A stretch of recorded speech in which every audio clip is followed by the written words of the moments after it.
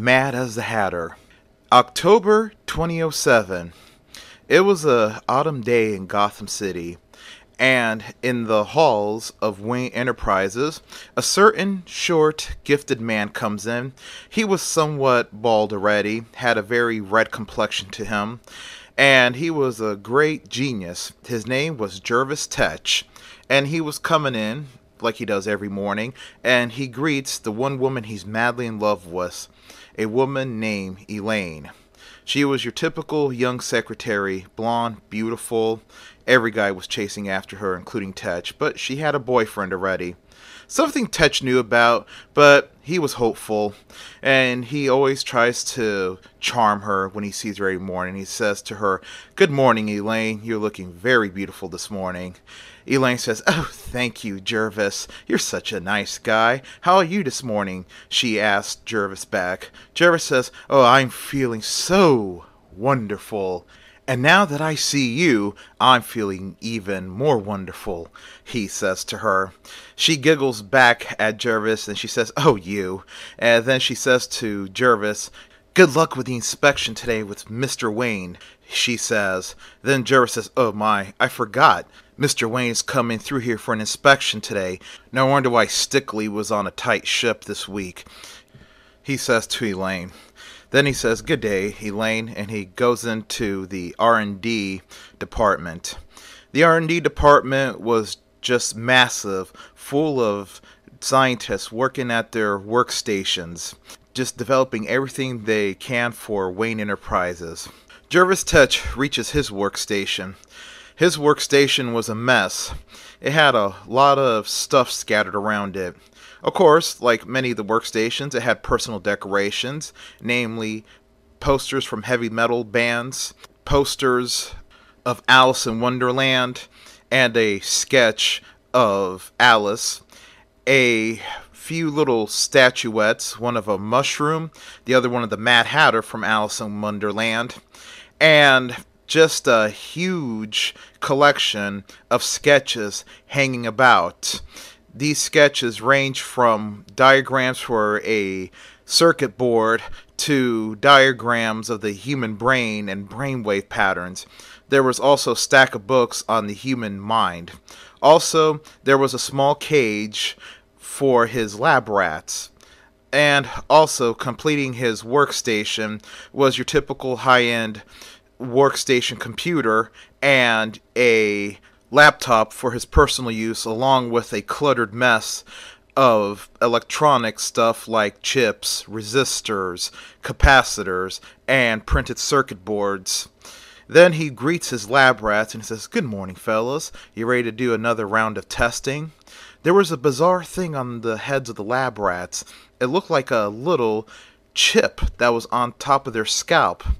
Then Jervis reaches for a high-tech looking headband, and he puts on the headband, and then he says, "All right, fellas, let's see how we perform today." Then with his headband, he began concentrating on the lab rats.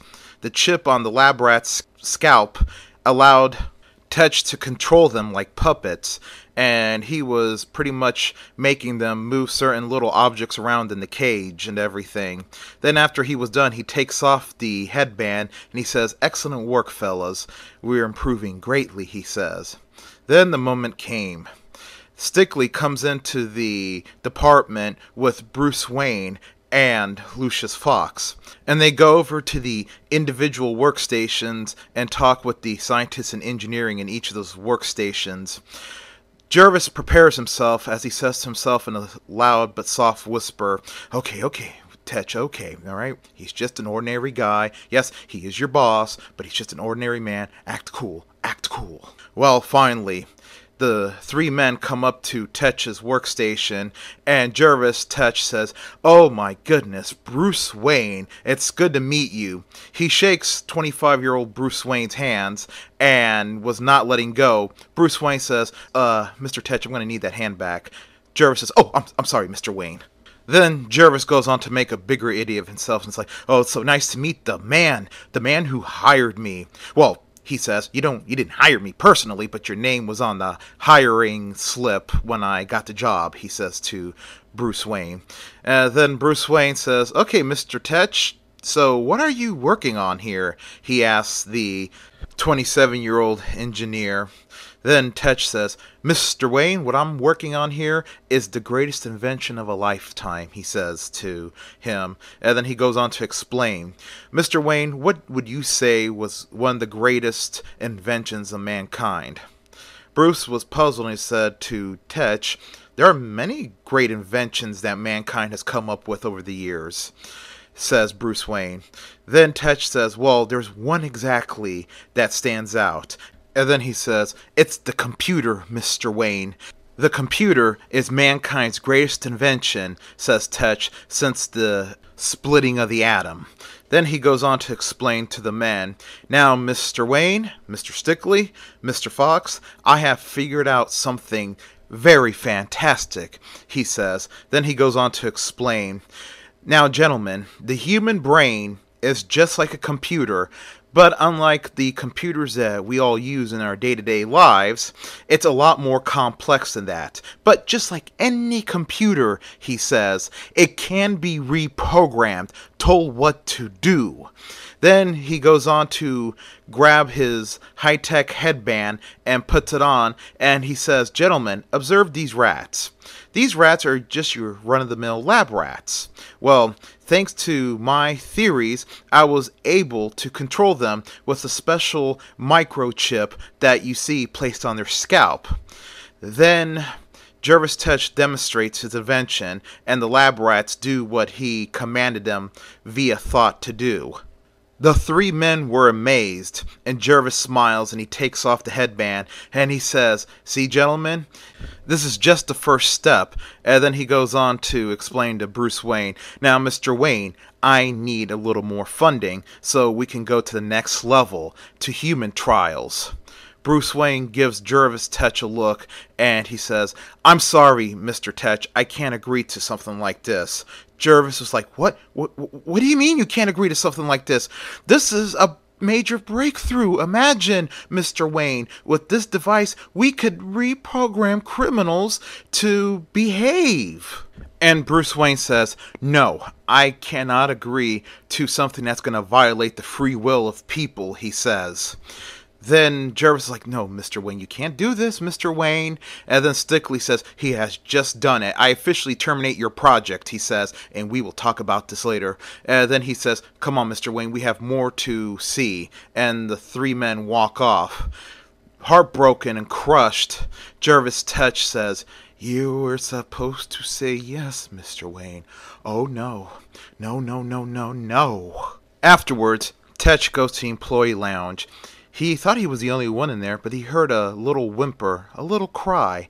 He goes to look, and it was Elaine. Elaine was crying, and he says, Elaine, what's going on?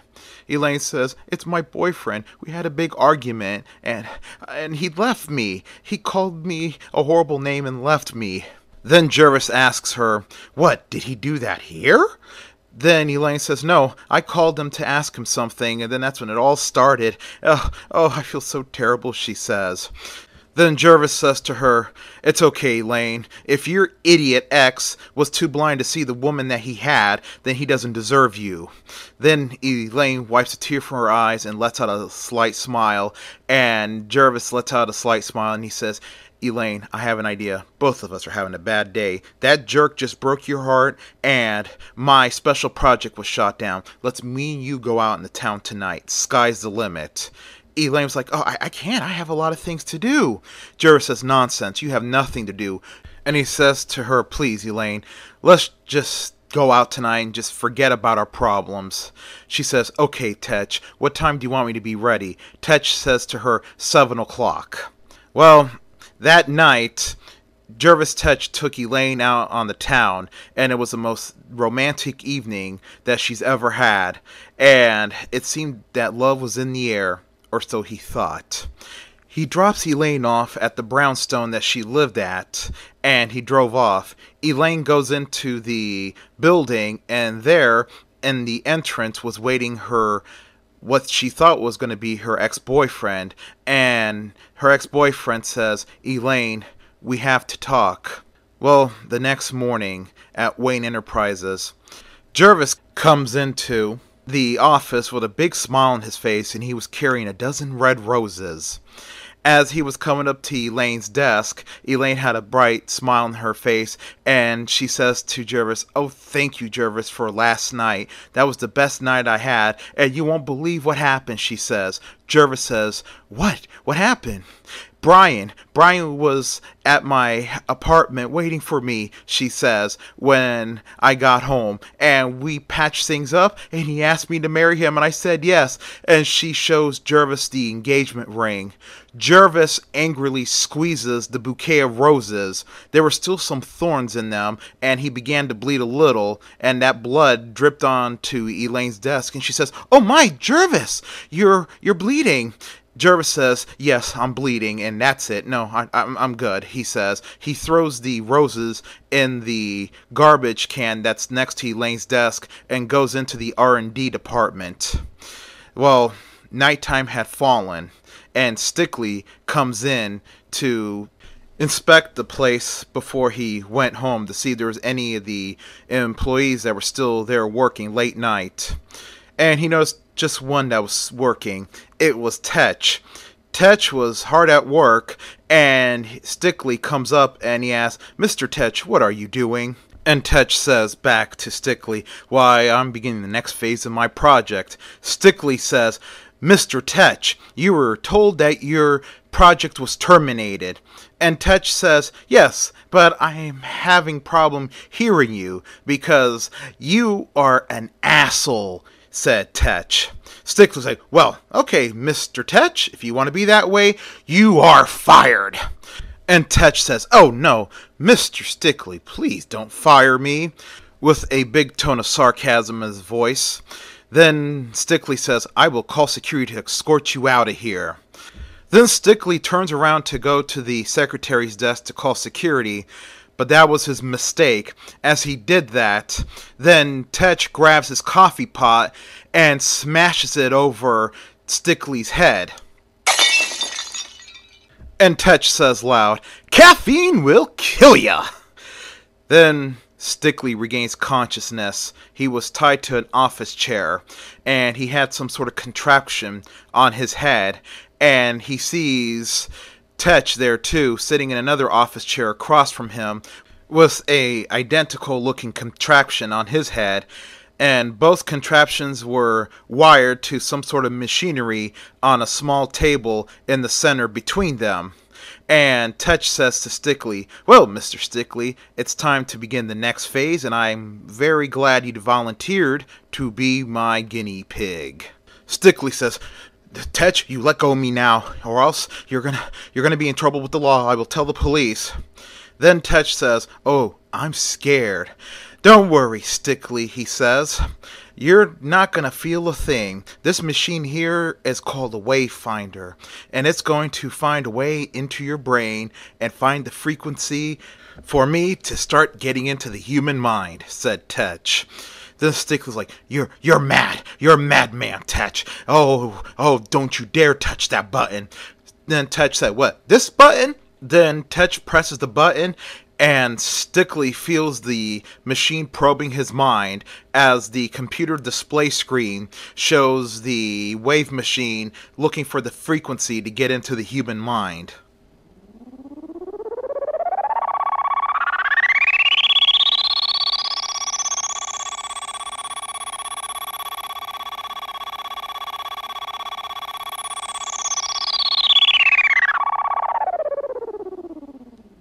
Then Stickley was in a trance-like state, and Tetch says, "Stickley, do you obey me?"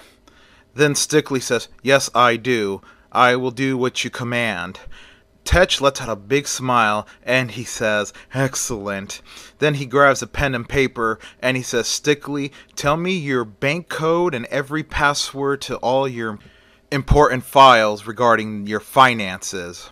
Then Stickley replies and tells Tetch all his passwords and bank codes. Then afterwards, Tetch turns off the machine, and Stickley snaps out of it, and he says, "Alright, Tetch, alright, you're in deep trouble now, mister. When I get out of here, you'll be sorry." Then Tetch says, "Oh no, Stickley, no, no, no. You're the one in trouble now. Thanks to you, I now have what I need." Then Tetch grabs the chair that Stickley was tied to and begins pushing it towards a giant window at the end of the room. Stickley began screaming, "Tetch, don't do something you're going to regret." As Tetch was pushing the chair faster, he gives a mighty shove, and the chair crashes right through the giant window. But Stickley didn't fall to his death. He still had the helmet contraption on that was still connected to the machinery by that giant cable. And Tetch quickly runs over to the dangling Stickley, and he says to Stickley, "Well, it was sure nice knowing you, you big jerk, and when you get to hell, tell them I sent you." Stickley screams, "Tetch, you're mad!" Then Tetch says, "Yes, you're right, I'm mad as a hatter." Then he reaches for the helmet contraption and pulls the strap that was holding it to Stickley's head, and Stickley falls to his death. Then the Mad Hatter goes over to the security camera, and then he blocks it. The next morning, the police were there at Wayne Enterprises, and with the police was Detective Renee Montoya, who was investigating the robbery. And there was also Bruce Wayne and Lucius Fox, and all three of them were looking at the display screen on the security desk of the robbery of the night before, and they see that several men wearing ski masks and armed with guns come inside the building. And then they see the scene where they had Stickley tied to the office chair, and they kicked him out the window. And then Renee Montoya says to Bruce Wayne, "Well, Mr. Wayne, it seems that Stickley knew these men, because according to the security data here, it seems like at 9 p.m., Stickley let them into the building, and they did a good clean-out job. They cleaned out a lot from the R&D department." Then Montoya gives Wayne a list of the stuff that was stolen. Wayne had just looked down the list quickly. He didn't read it into detail, but one thing did stick out to him. All the stuff that Tetch was working on was also stolen, which worried him in the back of his mind. And then he says, "Well, thank you, Detective Montoya." And he shook her hand, and he says, "I just can't believe Tetch did that." And then Detective Montoya says, "And Mr. Wayne, you won't believe this, but after they killed Stickley, they cleaned out his bank accounts, and we're investigating that because we're finding something strange about his bank account, like he was receiving a good chunk of money on the side, several $1,000s a month." And Bruce Wayne says to Detective Montoya, "Well, just keep me informed, Detective," he said, and he walks off with Lucius. And then Lucius says to him in a high whisper, "Mr. Wayne, I don't like the look of this. Stickley was not the man to take bribes or work for a rival company to steal secrets."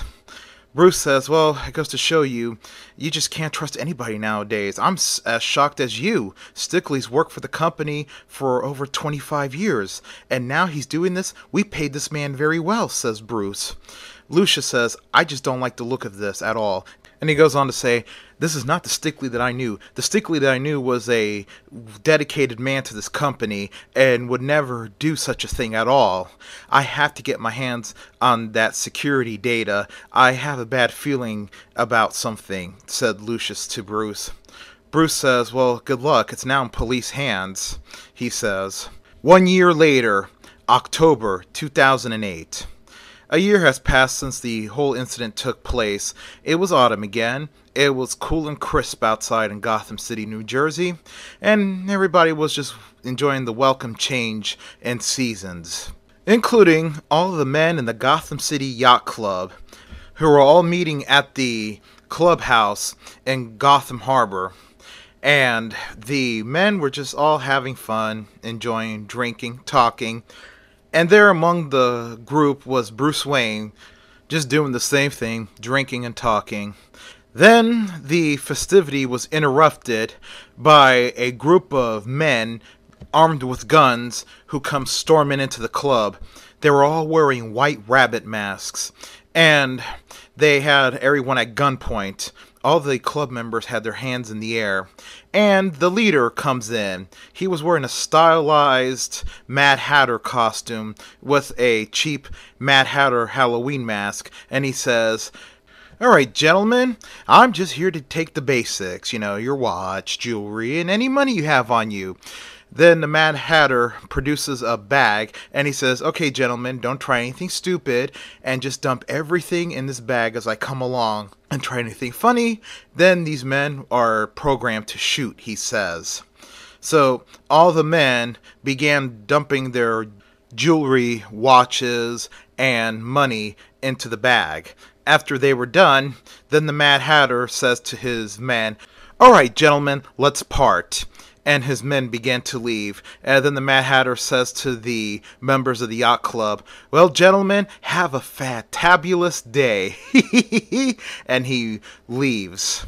Later, at the rebuilt Wayne Manor, Bruce Wayne was telling Alfred and his new Robin, Jason Todd, about the whole incident that happened at the yacht club. And Jason Todd says with excitement in his voice, "Oh wow, another costumed criminal. Man, what is with the city and just drawing costume criminals in?" Then Alfred says, "Oh my, Master Bruce, I'm sure the media is going to blame the Batman for this one's creation too."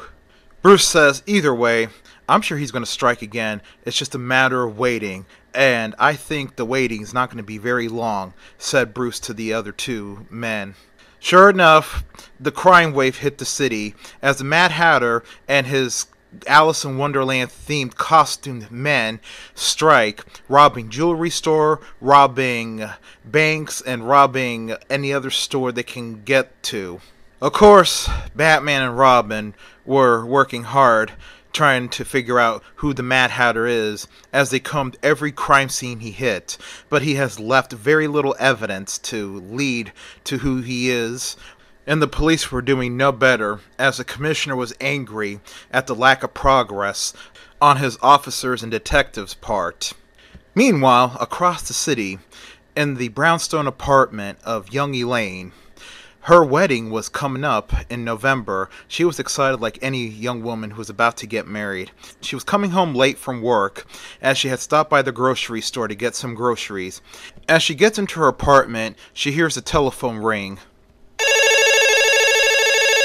Elaine quickly drops her groceries and runs to the phone to get it. It was Brian, and he began to say to her, "Elaine, listen, it's Brian. I can no longer be with you anymore. I don't love you. I made a terrible mistake. The engagement is off. Goodbye." Elaine was devastated, and she began to cry. Meanwhile, back at the apartment of Brian, he was there. He had a hat on. He was in a trance-like state. It was none other than the work of the Mad Hatter, who was right next to him, smiling demonically. The next morning, the saddened Elaine goes to her job. As she leaves the brownstone and begins walking down the sidewalk, preparing to do her morning routine of taking the subway to work, all of a sudden, a van pulls right up beside her, and the doors fly open, and several men in rabbit masks come out and put a sack over her and quickly take her into the van and speed off. That night, Batman and Robin were on a nearby rooftop when they hear the police scanner go off about a robbery at a jewelry store on 14th Street. Well, the dynamic duo make it there. The alarm was still sounding. The display window was broken. The two go inside, but there was no sign of a robbery that occurred. And Robin turned to Batman and says, "Maybe they ran off when the alarm sounded." And Batman says to Robin, "They probably did." The two crime fighters leave the way they came in, and as they went back outside to the sidewalk, suddenly they saw a bunch of armed men in white rabbit masks, and those men began to dance and sing an invitation to Batman and Robin. After they were done singing their invitation, suddenly the masks that they were wearing electrocuted them to death. Then Batman and Robin can hear through the communication system in their ears that the Mad Hatter hacked into, and he extended his invitation. He says, "Good evening, Batman and Robin. My name is the Mad Hatter, businessman, inventor, entrepreneur, and haberdasher, and I cordially invite you to my wedding tonight, as me and Alice are finally tying the knot," he says. And then he goes on to say, "If you decide to come, my address is 414 Spring Avenue, and there you will find the entryway to Wonderland. I do hope you come," says Mad Hatter. "There's going to be so much fun and games. Someone's surely bound to lose their head." Then the communication cuts out. Robin looks at Batman, and Batman nods his head yes. Later on, they reach the Mad Hatter's hat shop. They come right in through the front door. It was unlocked. It looked like any hat store, a bunch of hats of all shapes and designs, and empty since the shop was closed. They walk around and they make their way to the back of the store. There was a small living area that was nicely decorated with expensive furniture and objects. And Robin says to Batman, "So, how do we get to Wonderland?" After Robin asked that question aloud, suddenly the floor in the center of the living area starts to lower, forming a stairwell.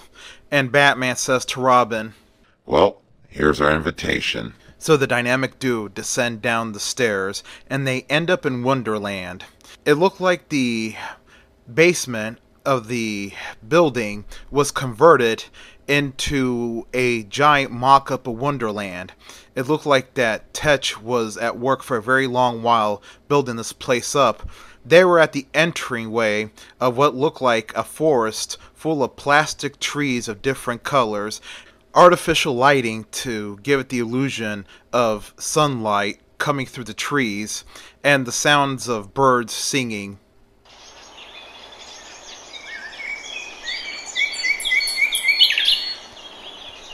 And Mad Hatter's voice comes overhead, saying, "Welcome to the forest, Batman and Robin. Do be careful as you cross this forest. I have gotten report that there are bandits loose here. They're attacking wayward travelers." Batman and Robin make their way through the artificial forest, and sure enough, they were ambushed by men wearing pig masks. But the dynamic duo made short work of those men. As they made their way through the forest, the dynamic duo were now at the entryway of Wonderland. And sure enough, there was two men dressed as a dormouse that came to attack them, but they also made short work of them. And so they made their way through the corridors. And, of course, they were ambushed by men dressed as toy soldiers. But it was there after Batman defeated one of them that he noticed the hat that fell off one of those men had some bizarre ring around inside of it. Batman picks up the hat, pulls out the ring. He's seen it before, and he quickly remembered it, and he says aloud, "Tetch." Robin looks at Batman puzzled, and Batman explained to Robin everything about Jervis Tetch. They finally exited the halls and made it to a open area, and there was a giant chessboard. And the Mad Hatter says overhead, "Well, Batman, you made it this far. It surprises me, but let's see if you can win the game of chess," he says. And he goes on to explain to the dynamic duo, "Before you is a chessboard. Run-of-the-mill? Yes. Dangerous? Yes." And Mad Hatter says, "One of these colors is the safe color, and one of these other colors is the death color. You step on the wrong one, and both of you are liable to have a very bad day. See you soon if you make it." Then the two activate their detective mode, and they were able to see quickly which ones were the safe ones to step on and which ones were not. And the black squares were the safe squares, while the white squares were the booby trap squares. Each booby trap was different. They ranged from electrified flooring to bottomless pits. As soon as Batman and Robin made it to the halfway point of the chessboard, suddenly they were attacked by men dressed as pawns. They made short work of them, of course. And finally, they made it to a giant dining area. There, sitting at the head of the table, was the Mad Hatter. And Batman recognized him definitely. It was Jervis Tetch. Then he recognized the woman that was Alice. It was none other than Elaine. And there were other people in costume there. One guy dressed as a walrus, the other one dressed as a Cheshire cat, and the other one dressed as a caterpillar. And the Mad Hatter says to the dynamic duo, "Welcome, you two. I'm glad you can make it to my wedding. And you made it through my party games. I give you kudos." Then Batman says to Mad Hatter, "Release these people from your control, Mad Hatter. They did nothing wrong to you." And Mad Hatter says to Batman, "Tisk, tisk, tisk, Batman. If you're going to be unruly at my wedding, I'm going to have to teach you some manners," he says. And then he screams a command, "Red Queen, off with their heads." Then there was a animatronic of the Red Queen that was coming, screaming, "Off with their heads." And it was wielding a giant axe. Well, the dynamic duo made short work of the animatronic, and then the Mad Hatter tells his party guests to go attack the dynamic duo, and Batman and Robin start fighting all the members of Mad Hatter's wedding party.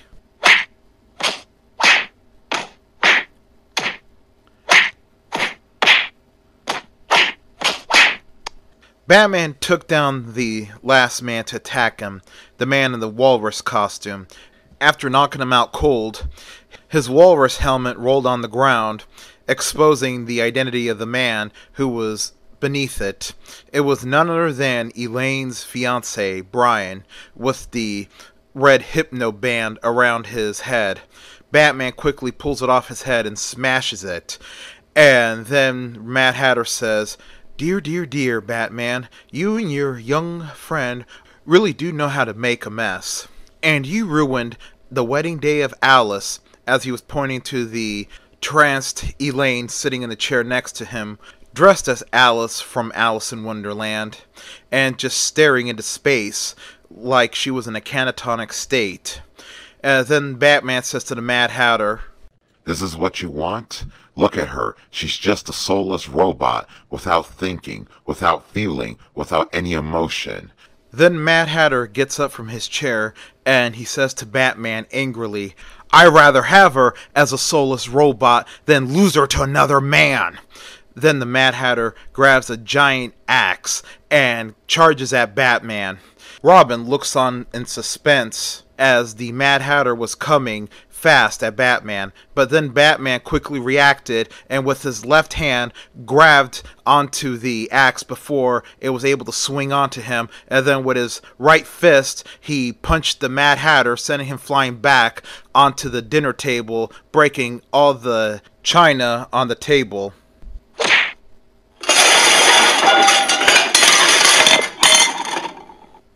After the Mad Hatter was taken care of, Batman goes and pulls the control band from the head of Elaine. She was back to her normal, and then she sees Batman and says, "Oh my god, it's Batman!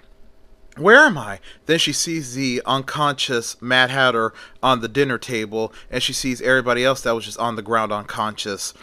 But then she saw a very alleviating sight. She sees her fiancé Brian, who had come to, and took off the silly walrus costume, and he comes right up to her. The two began to embrace tightly and kiss. Later, the police come and take away Mad Hatter. And the one who was making the arrest was none other than Harvey Bullock. As he was looking around, one of his officers comes up to him and says, "Detective Bullock, sir, we figured out the identity of these people in the costumes. These were just average customers who came to buy hats from Tetch's hat shop, and they have no memory of anything else. All they remember is just waking up with aches and pains like they've been beat up badly. And the officer goes on to say, except for the guys that we found in the pig masks, they are just petty crooks, and they claim too that they don't have any recollections joining up with Tetch. Bullock then tells the officer, well, just arrest the guys in the pig mask and everybody else is free to go home. The officer says, yes sir, detective, and walks off. Later that night, the bat signal shines in the sky, and the commissioner was talking to Batman and Robin, and the commissioner says, well, Batman, we got another big break. It seems that Stickley's death was caused by the Mad Hatter, and the commissioner goes on to explain, we had help from Lucius Fox of Wayne Enterprises. He asked us to see the video of the murder of Stickley from a year ago in Wayne Enterprises, and with special software he revealed that it was a CGI forgery. We got to see the actual murder being committed by none other than Jervis Tetch. And then Batman says to the commissioner, It's nice to solve 2 cases in one night. Gordon replies back to Batman, it is indeed. And then as he reaches to grab his cigarette out of his pocket, he looks back up and Batman and Robin were gone. And then the commissioner says aloud to himself, one of these days I'm going to put a cowbell on those two. Like and subscribe. The end.